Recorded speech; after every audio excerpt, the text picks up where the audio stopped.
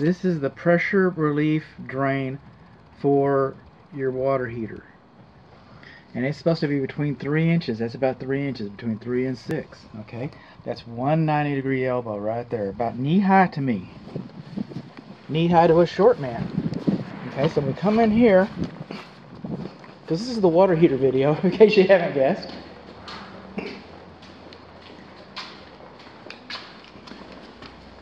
So that's about here. That's about here. So, okay, that's one 90 degree, two 90 degrees, three 90 degrees, four 90 degrees, five 90 degrees. You got 5 90-degree bends on your pressure relief valve, and that's the maximum number, and it's not more than the maximum number of bends that you can have. So that's a good thing. Yay! This is your tankless water heater. Runs and runs and runs. All right. A couple interesting things about this is your gas is bonded here. Your gas is bonded here, and that would be your second bonding for your electrical as well. Okay, we have a sediment trap. This is found. Can you believe this? We got a care and use manual. And this is your thermostat right here.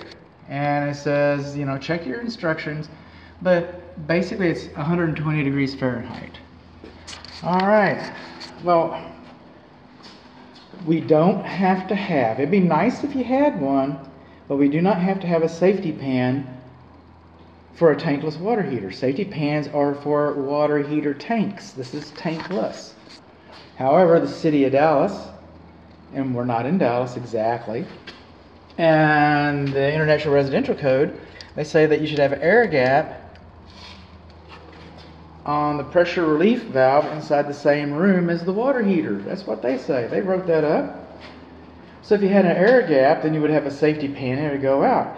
The only way to do that, and the only way to meet that requirement would be to put a safety pan in here. So you're either not meeting that requirement or you're putting a safety pan in. You know, one way or the next. Now over here, we get up underneath here. See this little black screen right here? He gets serviced once a year. And, you know, we're supposed to service our water heaters once a year, all of us, and we never do. But this water heater is like a sports car. All right?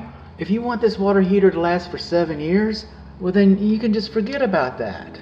But if you want it to last for 15 years, you'll service this every year. Because these aren't, you know, it's called a return on your investment.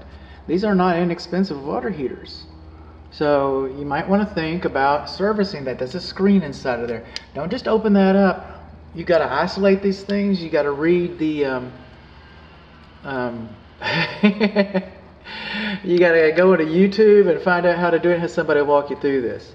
So you see all this blue pipe dope? That's good. We want pipe dope on our connections. And sometimes you can use yellow tape on our connections.